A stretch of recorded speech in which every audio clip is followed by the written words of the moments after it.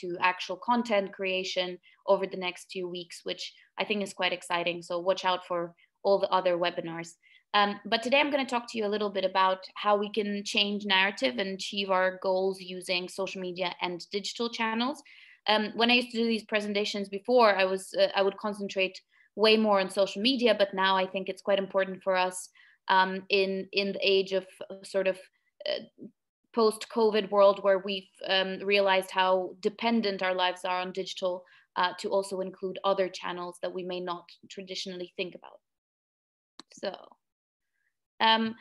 just a bit about me. As Maya said, I'm Val, and I'm the head of digital engagement at Amnesty International, based in London. And you can follow me on Twitter and on Instagram. You can see my handles here. If you ever have any questions, if you ever need any advice on your strategy, on ways to move forward with your digital campaigning or with social media, please feel free to reach out to me in public. I like to sort of be able to answer questions to the benefit of everyone. So please do so publicly, and I'll get back to you as soon as I can on if you want to go into detail on some of the stuff that I'll be talking about today. So if I say social media, what does it make all of you think about?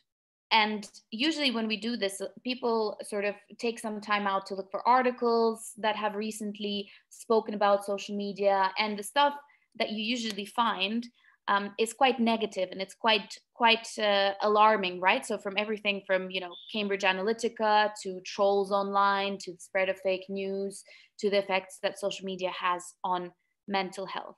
But the question that I always like to ask in the very beginning is is it all that bad? Is social media and digital only a tool for bad stuff in the world, or is it something that we can actually use to our benefit? And the answer to that is quite simple, is that we've all seen in recent years that social movements worldwide have been fostered through the use of social media and digital marketing. And there's a lot of different examples. It's important to remember that, social movements might not be started on social media, but they definitely grow because of digital and social media. So if you want to drop in the chat any ideas for inspiration of sort of social movements that have been fostered through the use of social media, please do so. And then Maya will stop me if you guys can, if you have any ideas that we can also discuss. But the ones that I usually like to highlight, first of all, is obviously I'm Ukrainian, and for me, a very big part of what has inspired my work has been the revolution in Ukraine, the more recent one. And if you see in the middle, there's a book still on my bookshelf that is basically 700 pages of real history of the revolution through Facebook posts of people. And it just really shows how Facebook was used as a tool to organize, to spread messages, and to make the revolution sort of as strong as it ended up being. I can see in the chat, yes, NSAR's campaign in Nigeria. It's an incredible also example of how people use social media to mobilize, to organize, to educate in recent years, and continuously so, particularly right this year. Thank you so much, Kemi, for that example. Obviously, the Black Lives Matter protests have been using digital really well to their advantage to mobilize and organize. Me Too has been a big sort of push for, women to be able to express themselves using digital channels as well. There's many examples, but I hope that this just shows you that, social media and digital isn't all about trolls and fake news and bots and, whatever it may be that is in the press that is negative, or, Mark Zuckerberg in front answering questions about how awful Facebook is. Yes, there's a lot of problems. Yes, there's a lot of things that we can do, but in a lot of places, social media is actually one of the only ways to challenge traditional concepts of information and power. It's the only way to challenge authorities on a lot of the topics and a lot of these discussions. So for example, particularly, just to use the example that I was given before on NSARS, digital and social media has been used to sort of counter some of the narratives that the government has been promoting, some fake narratives, and really it has given the right to grassroots movements and organizers to use those channels to their own benefit. And the problem is that authorities in certain countries, if not all of them, have realized how important social media and digital have been for the spread of dissenting voices. And this has definitely led us into these guys, and many more than just these, being very good at using social media and digital. And I think the main problem is that they've found something that we couldn't do before as, you know, civil society organizations, as activists, is that they knew that they were it was important for them to, one, give answers to people that they couldn't find otherwise in the mainstream media, in various other channels, and two, they also found that it's important to build communities using digital channels, because people go online to look for connections. They're really good at it. Unfortunately, we're not as good at it most of the time, and we just really need to refocus our efforts in understanding and structuring our digital campaigns and our digital efforts and strategy in a more cohesive and data-led way, so that we learn from what we do. And the reason for that is that as of last year, over half of the world's population uses social media. It's a massive audience for us to be able to reach. And you know, more than, I think now it's even more. When I was doing these slides, it was a little bit far back, but 59% of the people around the world, that was last year, where you had access to the internet. Now I think it's, I'll show you the next slide, around 61. That's a big part of our world of people who use digital and social media and internet. And this means that we need to be able to be on all digital platforms in a structured and cohesive way, with a clear goal of what we're trying to do, by giving people answers and by connecting them with each other. So a little bit on, these are the latest stats now, as of 2021, for the use of digital and social media in the world. So basically, yeah, this is as of January 2021. If any of you want to know more around statistics and specific platforms, specific demographics, specific countries, if you go on datareportal.com, it's a really, really long report with really in-depth information around all of this. You can really drill down into the very sort of specifics of what you need to find out about how people use digital. And this is sort of like, I would say, the main guiding book of all social media managers and digital strategists in the world. This helps us really formulate what we want to do, how we want to do it, and who we want to engage.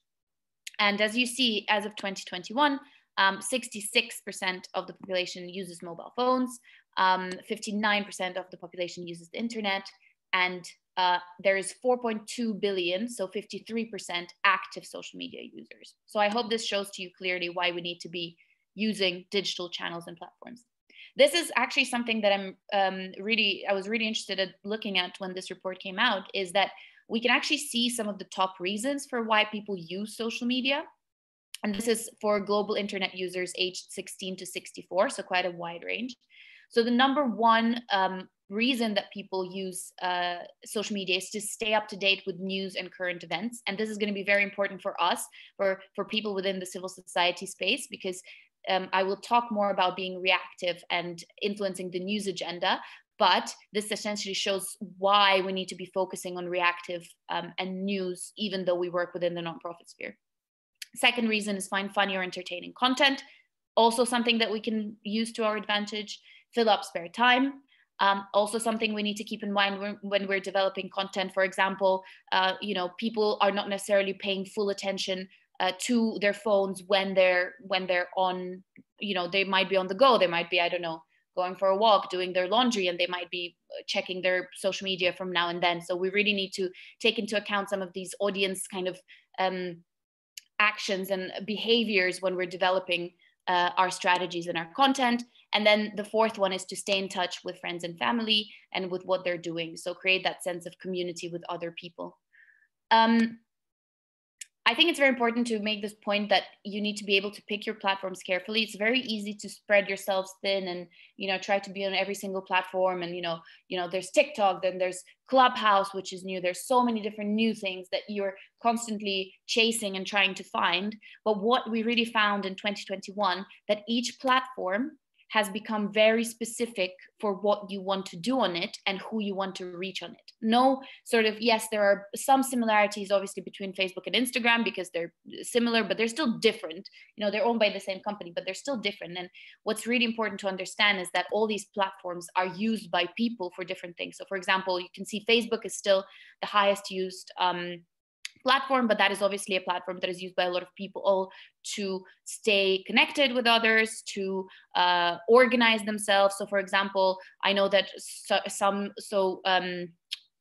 just trying to remember, there's March for Our Lives, you know, the activist, the group in the US who are against gun violence. They actually use Facebook to organize themselves and to be able to kind of host meetings and things like that.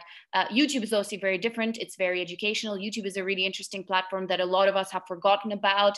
A lot of NGOs use it as a repository of content. But actually, if you have a strategy, it's the second biggest social media platform. And what we found in COVID-19 is that actually a lot of misinformation was spread on YouTube because people go to YouTube for information and for educational material. And for example, I think WHO realized that they were not using YouTube to their advantage, and they were not actually creating YouTube first educational content that could counter some of this fake misinformation that was being spread on the platform.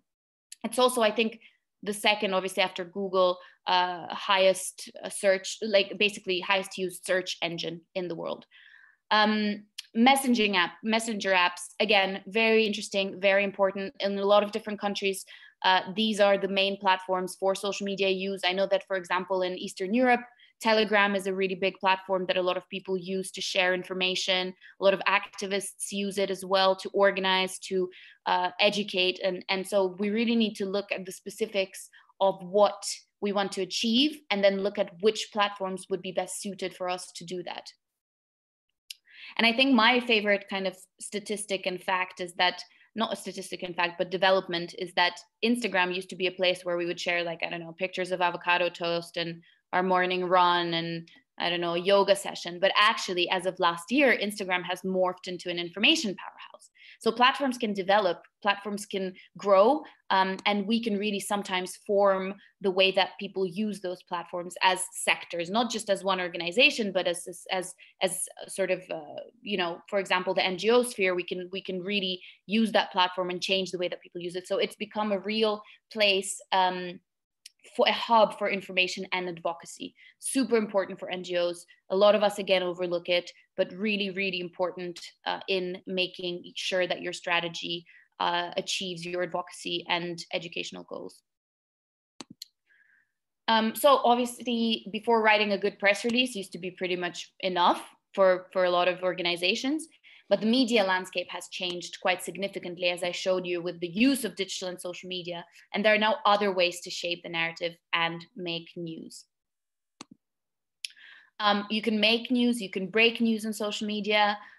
You can also comment on news and insert your unique perspectives into the discussion. And these are just a few examples from a while back that I use from Amnesty International. It's very hard to make your own topics trend, but it's very easy and also sometimes really influential and important to insert your unique opinions and unique comments into ongoing discussions. So for example, if you see the tweet on the bottom, it was when the US left the UN Human Rights Council. We knew that it was happening, and literally 12 minutes after the announcement was made, we had a pre-prepared tweet to go out to comment on what was happening, on the situation, which was quite tongue-in-cheek. And actually, all of the media organizations were quoting the tweet, not our press release, because it was way more engaging and faster. It obviously takes a long time to write a press release, approve it, get it out, but a tweet is something that you can really, it seems small and insignificant, but can be super powerful in influencing the news agenda. But it's super important, as I said before, to not just look at social media, but to look at all of the digital channels that we have, right? This is how people use the internet, digital. They're not just on social media channels. There's also your websites that you visit. There's paid advertising, there's email marketing, there's influencers who are outside of what you own in terms of your channels. And there's also media partners who can all help you amplify your messages and engage your people.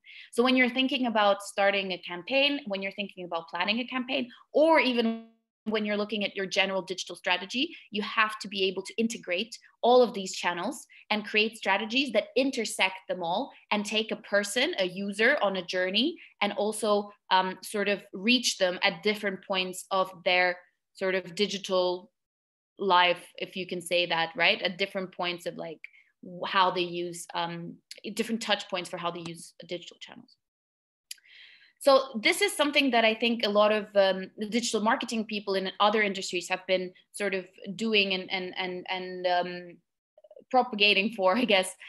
So digital always has to be data-driven and audience-focused. We need to be able to test everything that we do. We need to be guided by clear sort of performance stats, but we also need to be receptive to feedback from our audiences, because what we're trying to do is we're trying to get our messages out to people and to make those people respond to our messages and do something about it. We need clear goals. We need to be adaptable and amplify what works well. And what this means is that we need to work in sprints. We need to work in cycles, right? And I'll go into more detail on this with specific examples, but we need to be able to start, as we always do, with a goal. What are we trying to achieve, right?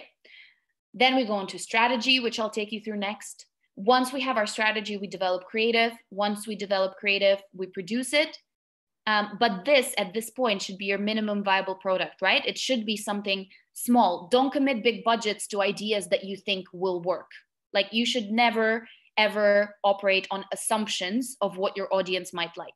You should test that assumption. You should test those assumptions before committing big budgets. You need to be adaptable, once again, and amplify what is working well, not what you think may work well. So once you've created something, produced it, you launch and test it. This doesn't have to be just on paid marketing. You just put it out on your social accounts, right? And a lot of social media managers, the reason they're good at their jobs is because they can constantly see how content performs. It's a daily job, right? You always see like, okay, this is working better, this is working worse, so I'm going to do more of what's working better. If it's in a specific campaign, you may want to use paid marketing and test some of your sort of paid ads and some of your creative, and see whether people are, with a bit of budget, whether people are responding to it, how they're responding to it, what they're saying. The most important part of this sort of cycle is the reporting bit. You need to then report on how this all performs. And then what you need to do is adapt your goals and strategies based on the results that you found. So you need to be always in this cycle whenever you're working on campaigns or on ongoing projects. You need to be a little bit more nimble and agile. I know these are buzzwords, but you just need to be open to changing things based on the results that you get. And this is maybe very hard in operating when you need to ask for budget from your managers, or you need to ask for resources or something else, because you kind of like, you know, they usually ask, okay, how much money do you need? But what this allows you to do is to ask for a little bit, test it, and then be able to scale it up and really make sure that the money that you're investing, or the time that you're investing, not just money, can be used in a way that will bring you the results that you want. So the strategy bit, and this is the bit that is adaptable based on these growth sprints, right? But there are 4 steps to any successful digital strategy. And some of it can be more campaign focused and more like nonprofit focused and change focused. This is also applicable if you're trying to, you know, work on, I don't know, maybe selling tickets to an event or something like that. So it's just, it's adaptable to any sort of form of digital activity, but in particular, this is something that is super important for the NGO sphere and people who sort of operate within activism circles, because we forget to do this sometimes, right? We get so into our topics and into our discussions that we completely forget to structure what we want to achieve and what we want to do. And so there's 4 steps, as I said. 1 is we need to clearly identify what change we're trying to achieve, but not just in general what change we're trying to achieve, what change we're trying to achieve through digital mobilization. And what's really important, and I know that some of you were in the session last time, the last session last Thursday, is to think about the world that we want to see, right? We need to be able to get better at building a picture of where we want to go, because we get really lost sometimes in sort of what's wrong with the world right now, and we forget about what's the world we want to build. And there's some really good people who can talk you through more of that if you ask Anna and Maya as well. But with digital, it's how can digital mobilization help you achieve that? Second point is how will you measure your success in practice on digital channels? And I'll talk about this in a second. Third is who is your target audience and what channels do they use? You really need to start understanding your audience and their behaviors And 4 is, what are the key moments in your campaign, and how can you develop a content strategy and a timeline that will help you implement your project. So for example, let's take as an example, what change are you trying to achieve through digital mobilization? So we want fake news to not be around COVID-19 to not be a thing in Ukraine. So we want to fight fake information around COVID-19 in Ukraine. This can be anything, but it should be something that is quite solid, that, you know, there's an action that you want to achieve through the work that you're doing with digital mobilization. And then second, how will you measure that success? How will you know that you're successful in practical terms using digital stats?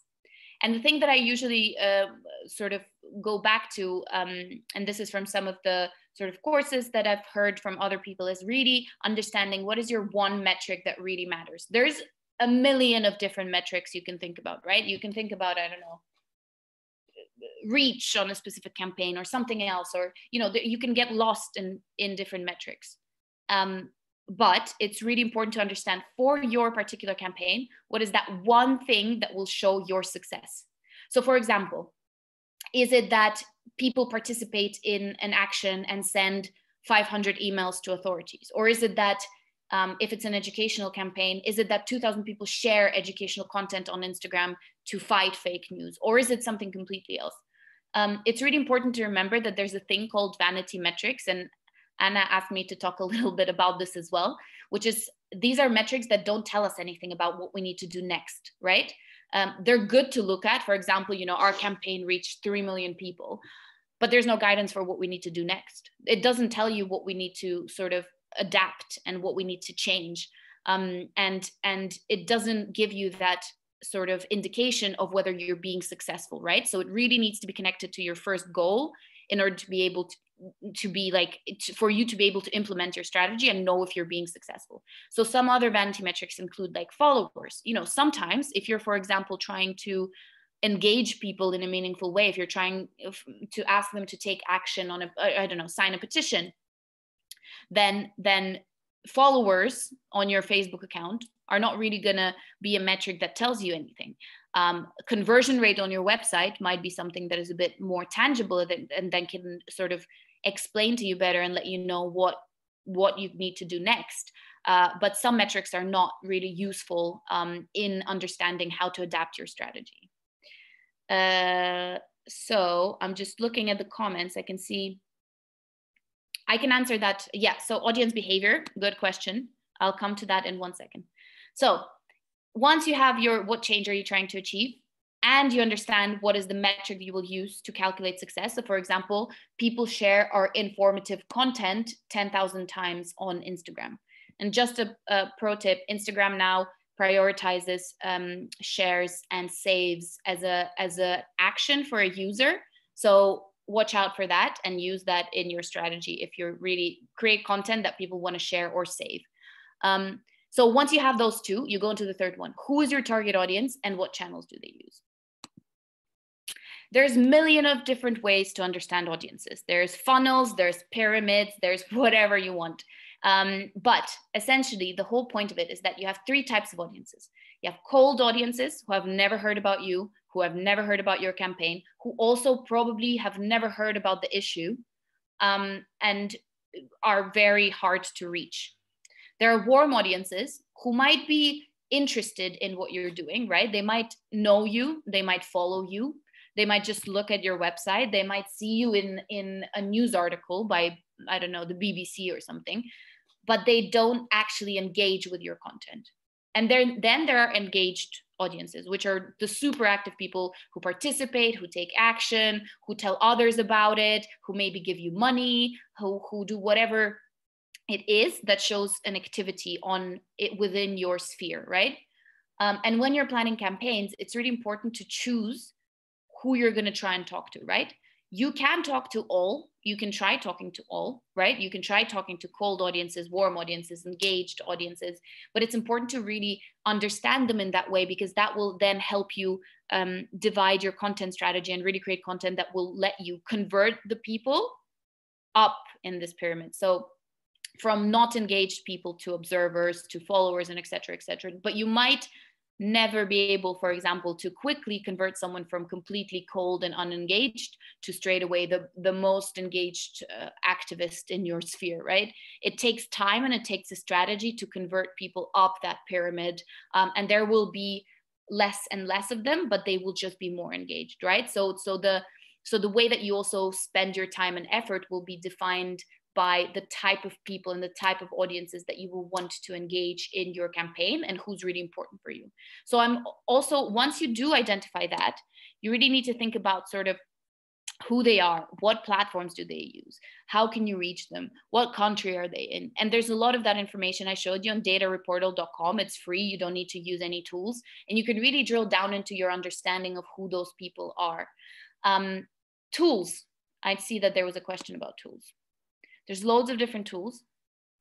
How do you track and measure the movement of those people? Very good question. You can do that on Google Analytics if you set up tracking in the correct way. But in a more sort of day-to-day way, it's a little bit harder to be able to track it. But you will see, at least for your most engaged people, like for example, your activists and your donors, you're definitely going to have data on them, right? So you'll see whether they're donating or whether they're taking extra actions. And it's about having sort of an infrastructure as well. I'm not going to talk about this now, that's a whole other session, and there are people who can talk about this better than myself, but digital infrastructure is extremely important in making some of this happen as well. So having a centralized data management system that will let you track these things is important. Of course, you can use sort of your analytics and stuff that is within platforms, which is what I'm going to go on to next. But it's also quite important, if you do want to really measure the movement of these people, you need to be able to have those systems in place, like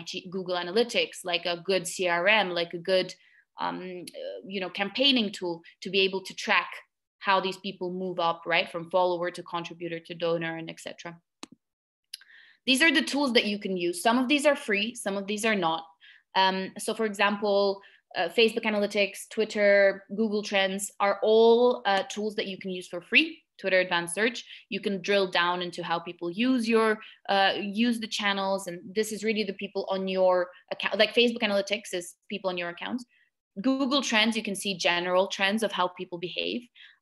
Twitter Advanced Search can be used for various things. CrowdTangle is free, but you need to ask Facebook to get it. And basically Crimson Hexagon, which is now I think called Brandwatch, and NewsWhip are paid for tools. NewsWhip shows you what news stories people are interested in and how you can take advantage of ongoing conversation. And then Crimson Hexagon does a really deep dive into Twitter behaviors and kind of also trending topics and things like that. So it really depends on the level of sort of tech maturity that your organizations have, but also there are free tools to be able to do that. Datareportal.com is another really good tool to really drill down into your target audiences. So, okay, we have our change, we have what we're measuring, and now we have our target audience. So obviously I'm doing this very quickly, but our target audience, for example, is young people in Ukraine who are really active on Instagram and are also interested in social justice issues. So those are our warm audiences, right? So as soon as we have all those three things, and by the way, these are still all assumptions because we haven't tested anything, we're going into the content part of what we're going to do. And to be able to do that, we need to understand all the previous 3 points, but also understand what are the key moments for us externally in the world that can help us kind of promote our campaigns and get people interested in our campaigns. And this is what will help us define our content strategy, but also timeline. So when we do talk about content strategy and timeline, I always recommend dividing it into 4 different subtypes across all of our different channels. And the reason is that, for example, if you are an organization that, for example, sells educational webinars, you don't want to only talk about sign up to this webinar. That's your 3rd point, which I'm going to talk about, action-based content. But you also want to give people something that is of value to them. So I usually divide content into 4 types: educational content, value-based content, and then action content, but also reactive. And I'll go into a little bit more detail into why. So educational content, whatever campaign you're doing, is super important for warm audiences who agree in theory with what you're doing, but they just don't know enough about the topic or why they should care about it, right? These tend to be on controversial topics. These tend to be on topics that, you know, there may be a lot of fake news around. It's topics that people are a bit afraid of. Like, I don't know, I mean, the most sort of fresh and ongoing one in my mind is sort of, you know, the conversation around consent. Some people, you know, shy away from talking about it. But with more information, with more understanding, with more facts, those warm audiences who in theory agree with you, but just don't have enough information, you can bring them on your journey to eventually, you know, make them part of your movement, make them part of your campaign, and ask them as a result to do something. So you can see loads of examples we've done at Amnesty, sort of from, you know, infographics on how climate change affects human rights, to ways that we can sort of unite and be respectful during COVID, to facts about rape, to 10 things that have changed in the US since the Black Lives Matter protest began. So this is really for those warm audiences. And I always recommend having this because it's really important. It's also really important when you're doing paid, because you need to be able to explain to people why they should care about what you're trying to ask them to do. So the next one is values-based content, also super important. And this is content that will help us reach colder audiences who may agree, but they just need more convincing based on our on their values. So they might agree, they might disagree, but if we really take into consideration the values that we all share with each other as human beings, our humanity, our common humanity, then we can really try and convert them into understanding sort of our issues and our topics that we're trying to do. And this is what I was talking about earlier. It's sort of, these are the type of content that helps us shape the world that we want to see after our campaign is finished, after what we've done is achieved, after we've been successful. So for example, a good example of what we've tested at Amnesty is the graphic in the middle. No one can disagree that we all have the right to be treated equally, right? It's not a controversial thing to say.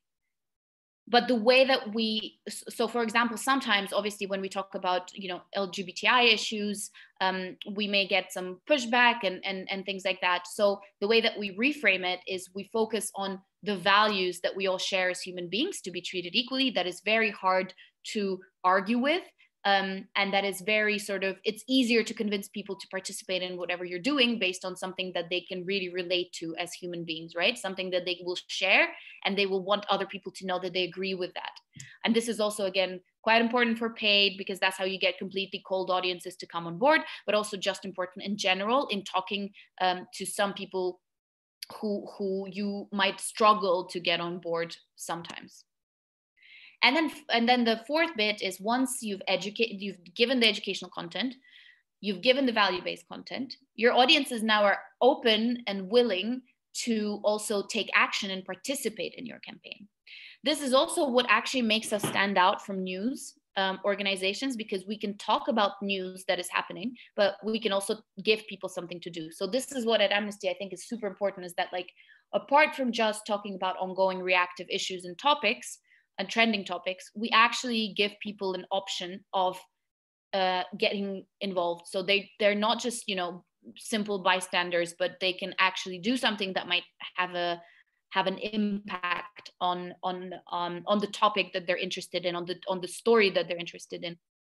So yeah, there's a lot of examples that I can give you, but, you know, some people sometimes, you know, they doubt petitions and doubt like actions on the website and things like that. But for example, recently we were doing some work on Ethiopia, and we launched a campaign where we asked our supporters to send an email to one of the authority figures, and actually as a result the authorities started replying to our supporters, which means that they were paying attention to what we were doing.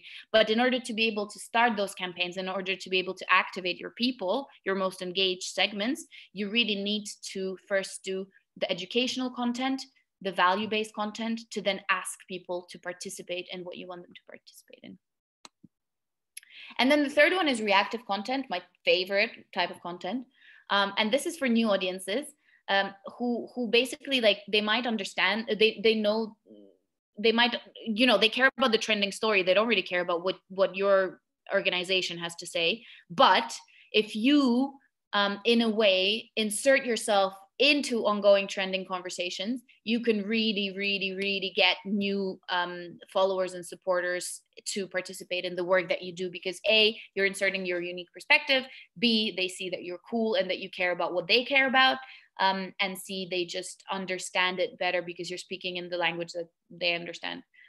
So my favorite ever example, which is something that we did with Amnesty Argentina, is the one in the middle, when the finale of Game of Thrones happened. Sorry, spoiler alert.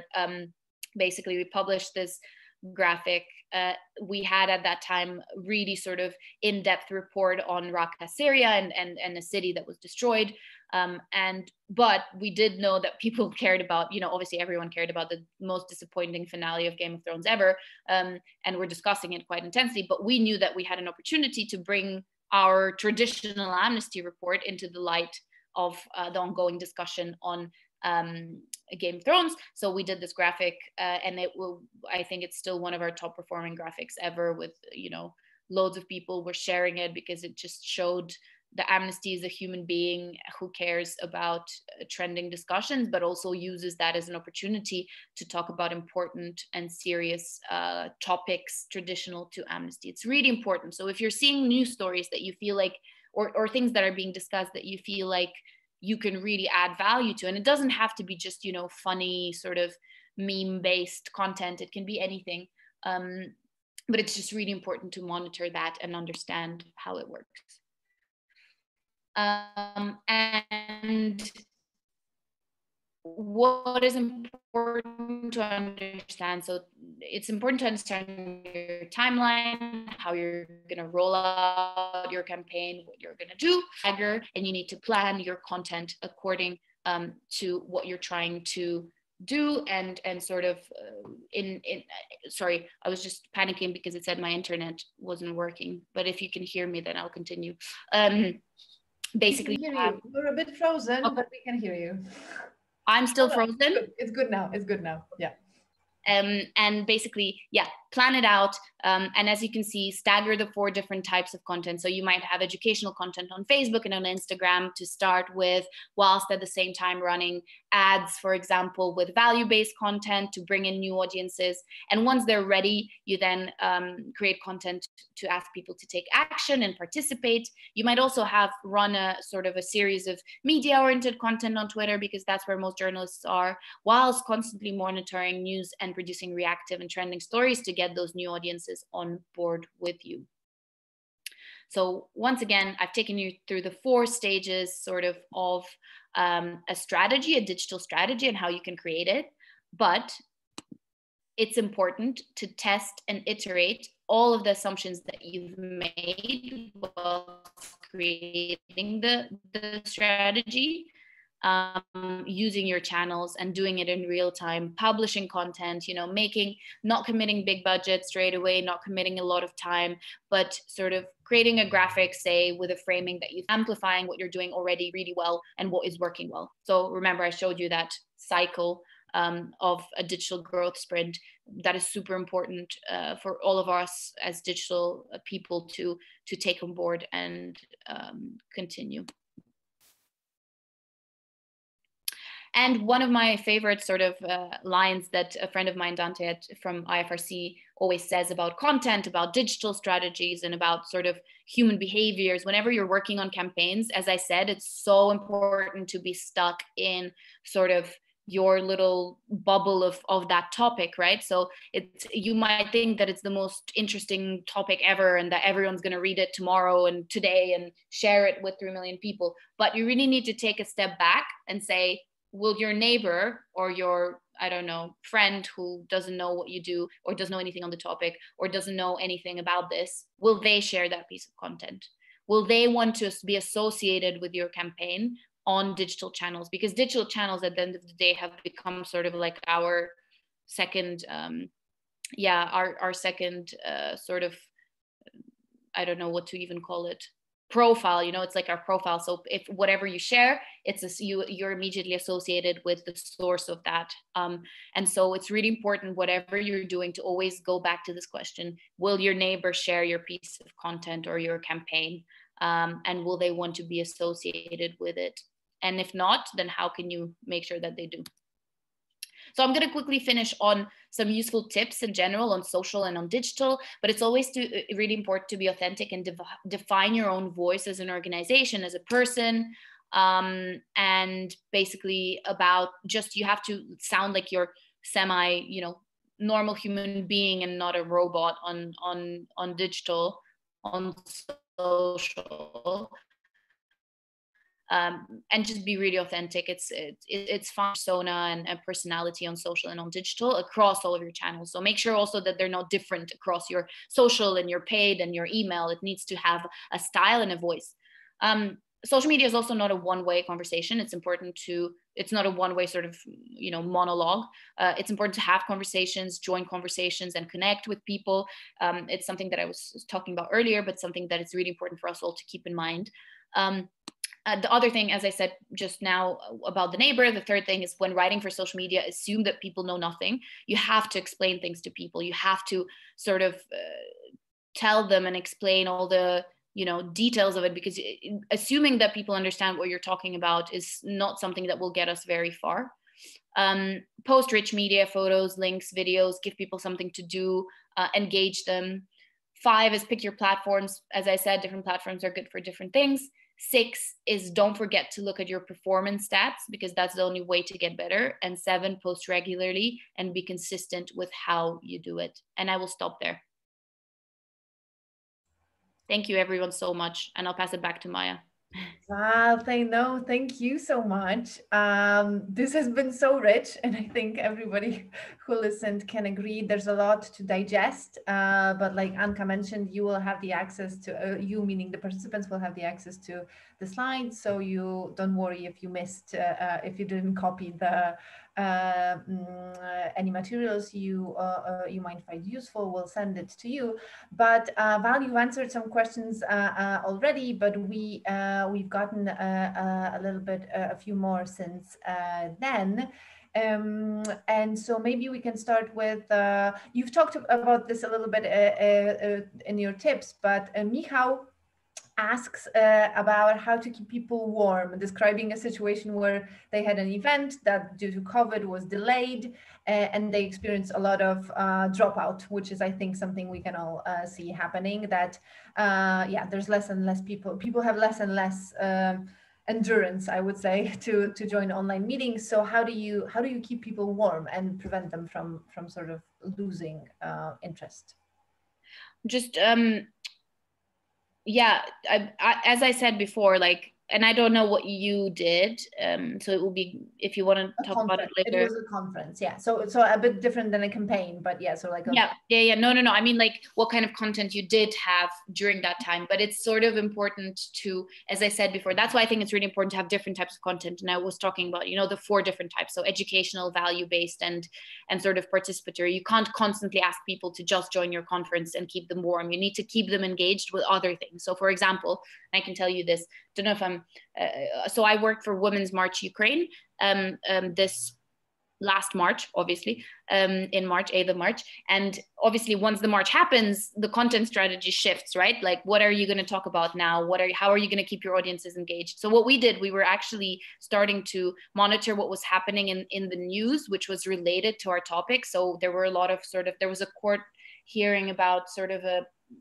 serial rapist in one of the cities in Ukraine, and the failure of the justice system to address that. So we just commented on that conversation and kept people updated on similar topics, and really like making sure that your main point of like what your conference was about, maybe, or what your end goal was about. That's why it's important to like set up your end goal. You keep talking about it through reactive and trending stories that people will be interested in anyway.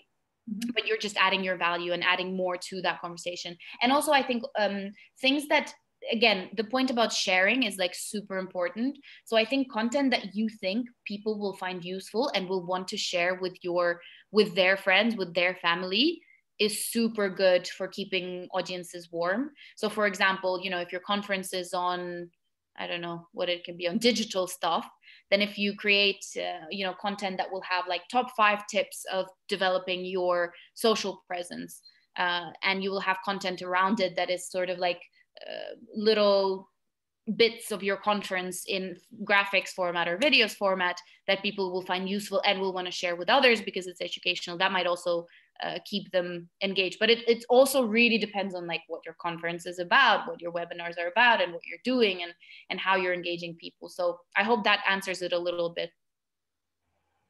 Yeah, definitely.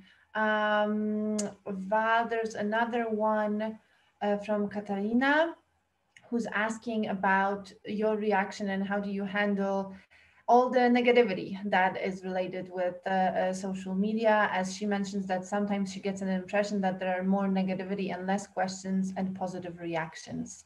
Yeah, I will tell you a secret, and it's a pro tip of any social media manager: don't read comments.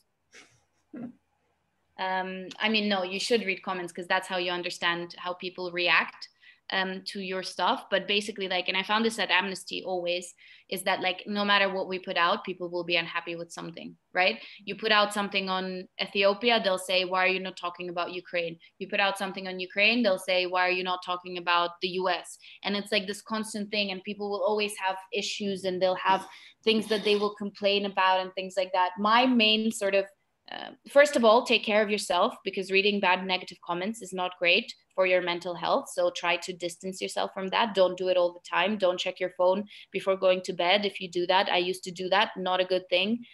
Distance yourself from negative comments.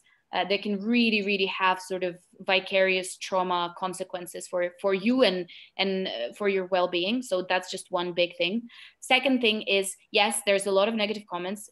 As we said, it's not a, it's not a question, it's a fact. There's a lot of trolls on the internet. They hide behind, the internet sort of veil of, I don't know what, not secrecy, but no one knows who they are. So that people feel more comfortable with expressing sort of their opinions that they wouldn't otherwise in another, physical public space. So it's important to always remember that. If they're becoming directly threatening comments, you delete them, you block them. One thing I will say is that basically with negative comments and with sort of trolling and stuff like that, platforms need to do more than they currently do in monitoring that themselves. Yes, we can report it, but there's only so much that we can report. And there's, a lot of people, there's one person doing everything on digital in a lot of organizations. So like you can't possibly create strategies, create content, do paid, also monitor all the comments, report them. Like these platforms need to get better at becoming safe spaces for a lot of people. And I think because they're businesses, they haven't really been prioritizing that. And particularly, I think it's really complicated for, not complicated, has a way bigger effect on women, particularly women of color. The trolling just gets out of control and things like that. So I would say, distance yourself from some of these negative comments. Don't look at them. I've stopped looking at comments at Amnesty. Unless you get specific support and that's sort of part of your job, don't do it, because it's not great for you. And then second is, if you're seeing something that is constructive, for example, if you're seeing something like that you think might help you change your strategy and is constructive criticism, then do take it into account. And that's why we were talking about, that growth sprint and adapting and testing and things like that. But just be careful. That's very good advice. Self-care, taking care of ourselves mentally and physically is something that we all should keep in mind, especially when it comes to social media. Val, because we have 7 more minutes, there's a very specific question from Heike about Messenger. And he's wondering about the legitimacy and credibility of Messenger. Organizations and activists are often targeted by smear campaigns that aim to discredit them. As a result, they operate in situations where public trust towards them is low. Should they continue to be primary messengers, or they should find other messengers? But Heike, so sorry, do you mean messengers as a messenger as a communicator, or messengers as people who produce messages? I think like the spokespeople. I think so too, because first, after the first sentence, sorry, I understood that you meant messenger as a tool, as a Facebook messaging tool. But I think you mean more. I think, I think it's really, really, really dependent on your context, of which country you operate in, and what you're doing. I would be less worried about credibility, to be completely honest, and more about security when I'm looking at sort of spokespeople and the messengers of certain campaigns, to be completely honest, and less about how credible they are. Because if they work for us, they're credible. And a lot of places, and maybe I'll answer the TikTok question.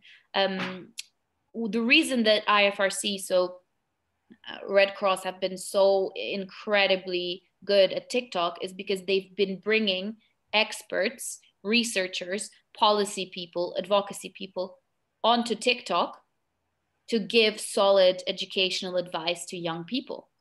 And no other messenger would have been able to do that, right? Because there is a certain level of authority and understanding. And no matter how much people try to discredit people within organizations, it doesn't matter, because essentially what we need to understand is that the better we are, the clearer we are with our messaging, the clearer we are with what we want to achieve and what we want to say, the easier it is for these people to sort of, I think it's much easier and better if you have human beings that represent organizations. Of course, it's important to have organizational voice and tone, as I was talking about it already, but it's also important to have human beings that bring that authority into, you know, the public sphere, and show that, you know, you as an organization, you have those people who have that knowledge, who that's their life and their work of, you know, understanding these topics and doing this stuff. But if there's security concerns for people involved, you might need to think about that 2 times. So the reason that we sometimes go through just the Amnesty channel versus humans who work for Amnesty is if for example, if they publicly say something, then it won't be safe for them to do their research, or if they're an activist, then it might not be safe to them to go back home, or what to go to sort of operate within their activism sphere, or operate at home, or anything like that. So Val, there's also Miha has a question about TikTok, but we have 4 minutes, and I've gotten through the back channels. I've also gotten a question about sort of how do you, this a little bit relates to self-care, but how do you mentioned a lot of content that you produce, different types of content, reacting to what's happening in the world, reactive in a creative way. But then the question often appears that how can we do it if there's just one of us, right? Or per organization that doesn't necessarily exclusively work on social media. So one thing would be out of curiosity, because we asked you this before, how big the team is that you're working with, but also how do you keep, no matter how many people, how do you keep the sort of the creativity? How do you keep the flow of new ideas? It can be tiring.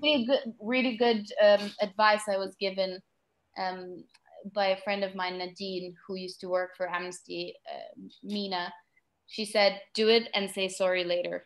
Because I think our biggest, the thing that stifles our creativity the most is when people say no, right? You come up with an idea and then someone's like, no, actually, policy-wise, can't say that. And I think that's why it's super important for, if you're a small team, if you're one person doing social media, is to develop your own editorial understanding of policy and things like that, and really be sort of know when to ask for permission and know when to just trust yourself in your judgment of what you want to do. And I think that's what makes you most creative, to be completely honest. Mm-hmm. Mm-hmm. And the team? Oh, how big is the team? What did I say last time? No, you said that it's you and 2 other people, because we were like, oh no, Amnesty, you must have a huge like room of people working on all this content. So I actually no longer do social media, and my wonderful colleague Somya and Sharon are now the 2 people in the social media team. One is a reactive producer, so Sharon is a reactive producer, and Somya is the social media manager. So they take it forward. So only 2 people. And then digital, we're quite a few. There's only one paid marketing specialist. There's only one supporter engagement sort of specialist. But the team is, we have a lot of infrastructure sort of focused people. So as I was saying, like Google Analytics, website, CRM, all this stuff. Because I think personally now with my new hat as head of digital, I think it's equally important to focus on both engagement, but also on infrastructure. Mm-hmm. So how well are you prepared to be able to implement, and as someone asked earlier, track your performance, right? So I would say that's why we're sort of divided along these lines. But engagement wise, we're not that big of a team. Because I think the worry here is that because everything you do sounds so amazing and so well thought through, the worry of people that might be watching us is that, okay, but there's just one of me, or there's just like two of us working on this, and so clearly we cannot have an operation working as professionally as you do. But I guess from what you said, there are things that you can do no matter how big your team is, right? When you prepare your strategy, Yeah. choose And it's the about time management, right? It's about planning your time so that, before jumping into a campaign, you just take a step back and think about it a bit. Wonderful. Okay, so it's 2 p.m. On the dot, and we are very mindful of everyone's time in the spirit of self-care and well-being and our Zoom fatigue. So Val, thank you so much again for joining us. This was extremely valuable, and I think I don't speak for myself. We can tell from the activity of everyone who joined asking questions. Thank you so much. Thank you to everyone who participated, who submitted their questions, who commented. Like I mentioned, we will be sending a recording of this and Val's presentation, link to Val's presentation in an email, but feel as well as Val's handles and contact information, so you'll be able to contact her directly. But yes, thank you so much, and hopefully see you next Thursday when Cassie will take us through how to make video content, and Cassie actually works with Val. So is there a better recommendation? I don't think so. Exactly. Okay, thank you all so much. Bye-bye. Bye.